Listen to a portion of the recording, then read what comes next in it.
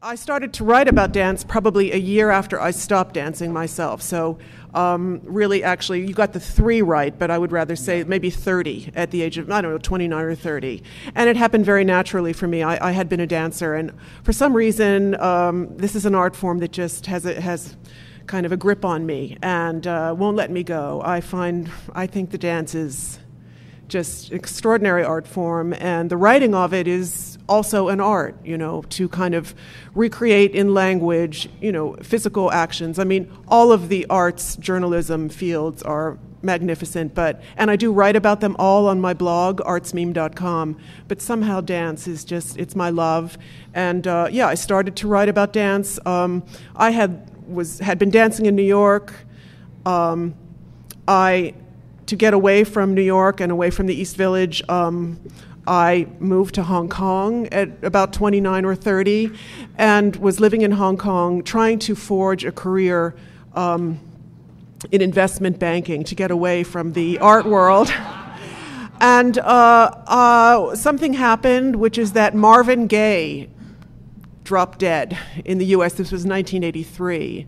And I had met socially the arts and entertainment editor for the South China Morning Post, a great old British colonial newspaper, English language newspaper in Hong Kong. And I called this guy, deeply impassioned, and said, Peter, hello, Marvin Gaye just dropped dead, and there is one woman who can write his obituary on this whole island, and you are speaking to her.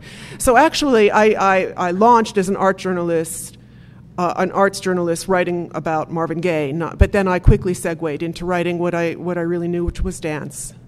Years later, I moved to Los Angeles, and I wrote for the Long Beach Press Telegram for many years, which was a good dance beat, actually, because, as you know, we have the Orange County Performing Arts Center in OC, and they're very steady and long-term presenters of the big classical ballet companies, so I had that beat.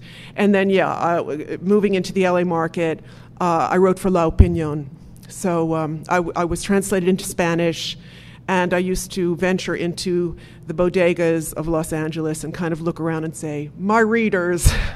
The fact is that no one really read me, in the English language world. And but since 2008, I've been writing for the LA Times, and life really changed for me when I got published in the Times. I heard a great story. There's a what do you call it? Experimental filmmaker named Kenneth Anger, and there was a turning point where Debra was talking to him. Now, this is somebody that does films sort of like the film we saw there, even farther out, crazy, but he's very well known, very incredible. And he talked to Debra, and he turned her on to a new idea. Well, that's right. I met Kenneth Anger at a classic film event. I'm very active in the film community here. In fact, in 2009, I was very active in saving the film program at the County Museum at LACMA. I headed up that protest movement. And the point is that I, of course, enjoy the fantastic film screenings of Los Angeles. And I did meet Kenneth Anger, who's now a pretty senior citizen. He's in his 80s. And he learned that I am a dance writer, and he said the not very cryptic words to me, someone needs to write about Jack Cole. That was it. Someone needs to write about Jack Cole. Now, I vaguely knew the name Jack Cole. And Jack Cole, of course, lived in our city here in Los Angeles. He was not an Angelino. He was an East Coast guy. But here he spent decades of his life. And I picked up the ball. After hearing that from Kenneth Anger, I went home and Googled. This is year 2008. There was precious little about Jack Cole on the internet at that time. Now there's quite a bit more. And I learned that he had choreographed Diamond Zergirl's Best Friend for Marilyn Monroe in Gentlemen Prefer Blondes, which I had just seen on the huge screen of the Los Angeles Theater on Broadway downtown as part of the LA Conservancy's Last Remaining Seats series. I mean, I'm sharing all of this LA lore because this story has been for me a kind of gaining a root in this city where I have lived. I'm also not a local person, but I've lived here about 23 years, very much as a foreigner. But through Jack Cole, and we're going to show you some fabulous photos of Jack Cole has been a way for me to really own the scene here. Yeah, so I wrote a big piece in the Los Angeles Times about Jack Cole's relationship with Marilyn Monroe, which is probably the only Marilyn Monroe story that is not known. And in fact, she had a long-term relationship with him. He worked with her on 6 of her films. Then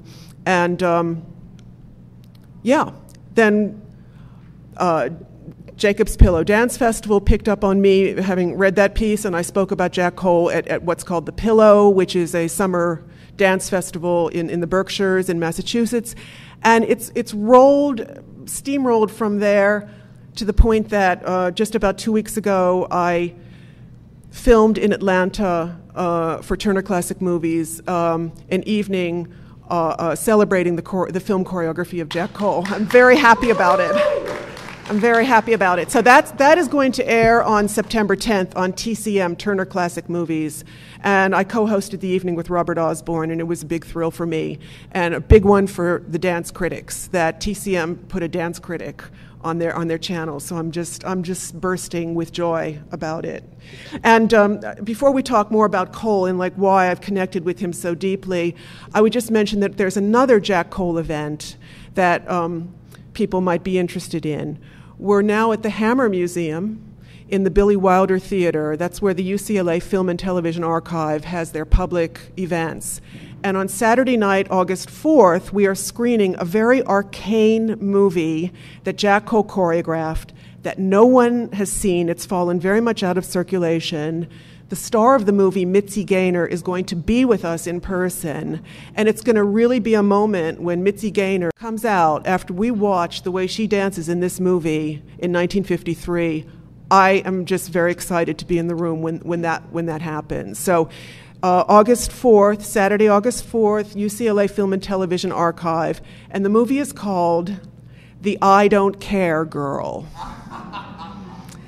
I am arguing that there are 3 dance numbers in The I Don't Care Girl, which are the greatest pieces of choreography that ever been captured on film.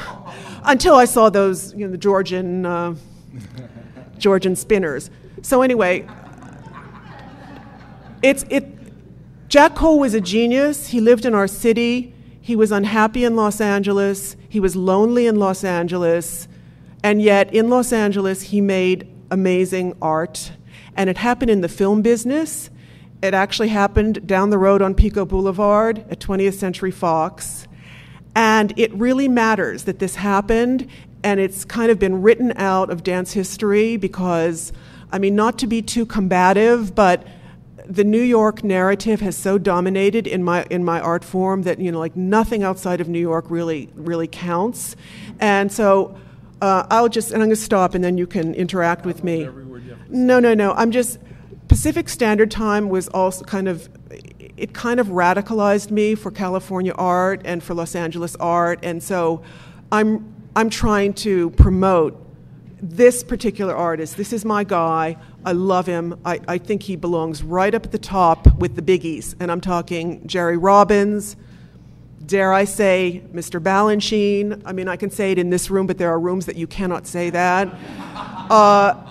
And certainly Bob Fosse, who kind of stole Jack Cole's thunder, stole his woman, because Gwen Verdon, who married Bob Fosse, was trained by Jack Cole and was a Jack Cole dancer before she went with Fosse. I have a combative personality, and I like making little wars, so you guys should just flatten out what I'm saying. It's all good. Fosse's great. Balanchine's great. There can be many geniuses, but, I have my guy, and I'm really... So can we scroll a little bit with Cole?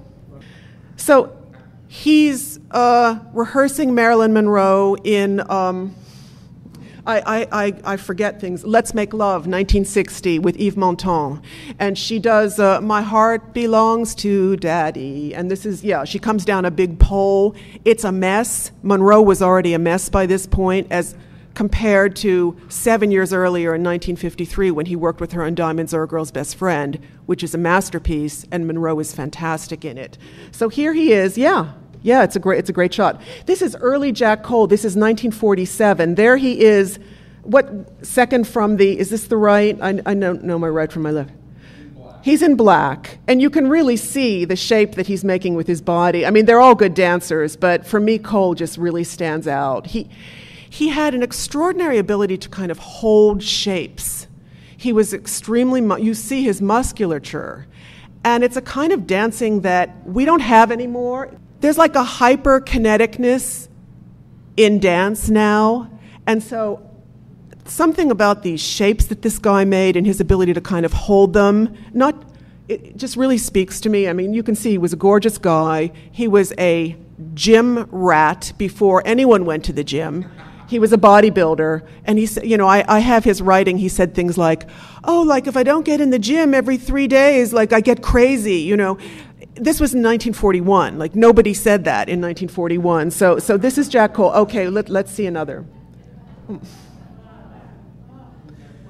This is a Life magazine shot. And the influence here is Jitterbug. This is Lindy Hop.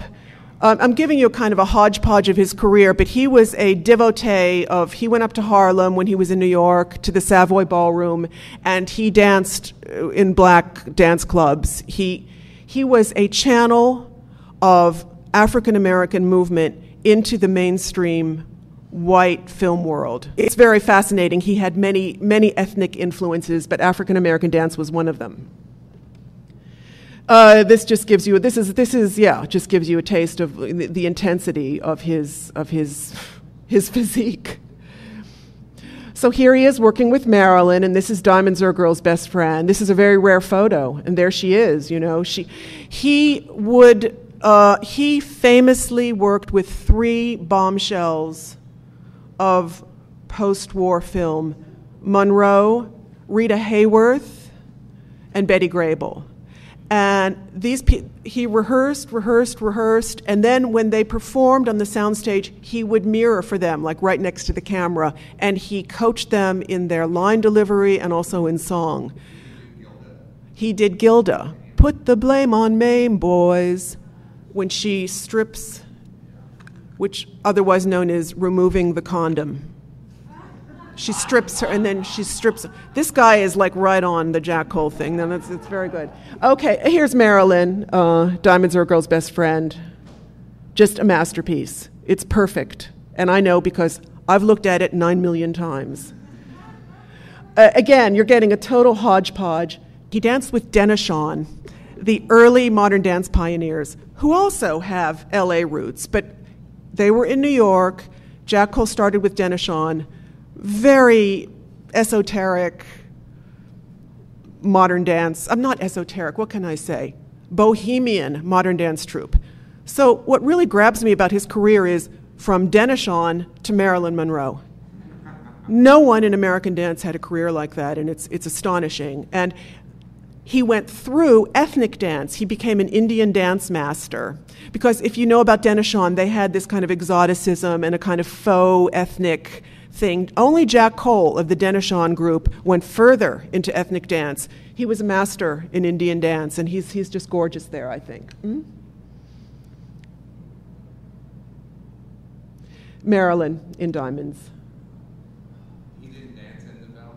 Okay, this is not Marilyn Monroe.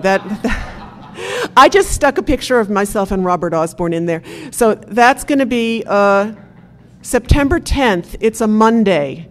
It's not Labor Day weekend. It's the next weekend. That Monday, starting at 5 p.m., I co-host 4 Jack Cole movies with Robert. And, yeah, it's very exciting. So there I am. This is something called The Gladiators. Yes, Jack Cole was a gay man. He was powerful. He was beautiful. He had great dancers around him, and they were super, super well-trained dancers around him. Did he star in Kenneth Anger? No. Kenneth Anger, the connection with Kenneth Anger was a Cold War. It was a blacklist thing, that some of Jack's dancers had blacklist problems, and they kind of ended up in Paris. And if you know Kenneth's career, Kenneth was in Paris for many years, and he knew Jack Cole dancers in Paris. And so that's how. This, of course, this is she's doing the move. This is Rita Hayworth. Put the blame on Mame, and the costume Jack Cole influenced. if you can see that it bears a lot of resemblance to what Marilyn Monroe wears in Diamonds Are a Girl's Best Friend. They're both strapless sheaths with opera gloves. But in Put the Blame on Mame, Jack Cole has Rita stripping the one glove.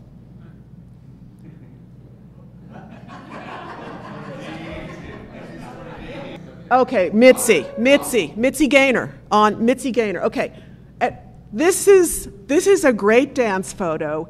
This is from the movie we're showing at the Hammer on August 4th, Saturday night. The I Don't Care Girl, roundly dismissed as one of the most turgid biopics 20th Century Fox ever churned out. It's about a queen of vaudeville from the turn of the century named Eva Tanguay. Do people know her name? Eva Tanguay. Patrick Scott knows about. So it's a biopic about Eva Tanguay. The film had a choreographer. His name was Seymour Felix, and he choreographed like a Seymour Felix.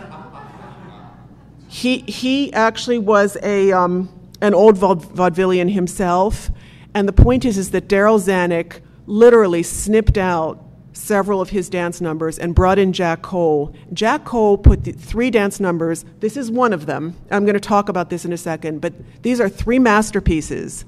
And Jack Cole did absolutely nothing to integrate them into the rest of the film. So they are completely anachronistic. They are not set in the 1908, 1909, 1910. It's such a kooky movie. But the good news is it's only 80 minutes long, and it's got these 3 dance numbers. Now, the open staircase, the whole modern look of this is Jack Cole. I'm